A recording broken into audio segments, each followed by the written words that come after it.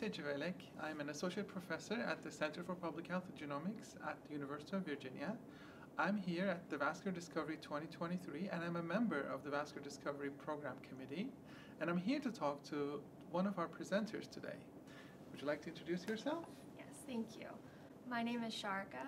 I am a rising fourth-year medical student at the University of Michigan and a Sarna Fellow at Stanford in Dr. Nick Leeper's lab.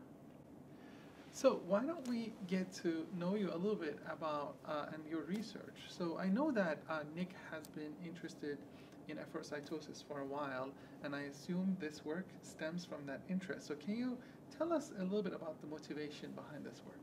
Yeah, of course. So efferocytosis is really the process by which dying cells are cleared from the atherosclerotic plaque by macrophages. And previous work in our lab had shown that this ligand, CD47, is involved in sort of resisting edibility by macrophages. It is a do-not-eat-me ligand, and by blocking CD47, we see a reduction in plaque size, a reduction in inflammation in human studies. However, this treatment is associated with anemia in patients. So we were very excited about the efficacy of this therapeutic, but we knew that we would have to really find a way to mitigate the anemia by some method. So you're talking about the systemic effect of anemia. That sounds like a perfect targeted delivery approach, right? So can you tell us a little bit about that? Yeah, so in an effort to really reduce or mitigate the anemia, we took a two-pronged strategy. The first was we used our understanding of CD47's downstream signaling pathway, and we chose to target the downstream effector molecule SHP1. And second, we leveraged our understanding of existing nanotechnology to allow for cell-specific delivery. And so in mice studies using this nanotherapy, we showed that we could both reduce plaque burden and inflammation and also mitigate the anemia. Of course, now you need a translational model, right? So can you tell us a little bit about that?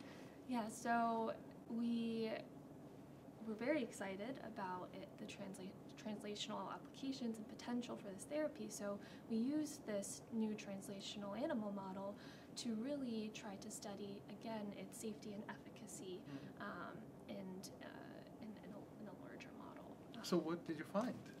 What are your exciting, tell us about your exciting findings.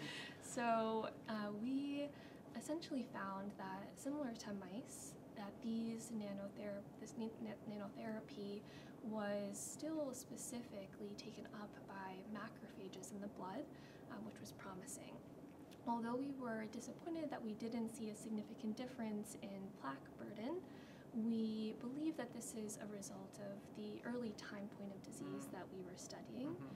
Very excitingly, though, we did see a significant reduction in inflammation as measured by PET-CT and a trending decrease in macrophage infiltration into this early fatty streak of disease. And so we felt as though this therapy really was kind of, even at this early stage, having an effect on early inflammation. So can you tell us a little bit then about how this research fits into the larger mission of American Heart Association?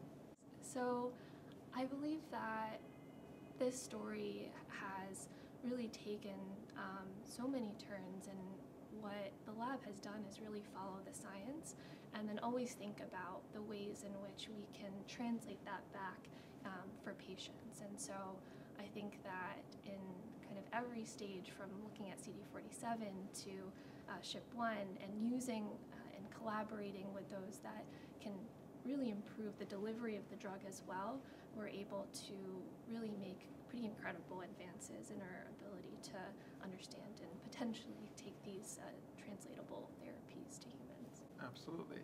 And what is next for your career? So I'm a rising M4, and so I will be applying to residency in the fall, and I'm really excited to go back to medical school soon. And is cardiology in your future? Potentially vascular surgery or interventional radiology. That still fits the HA mission. Thank you so much, everyone, for listening to us. It was a wonderful opportunity to get to know one of our presenters today. Thank you.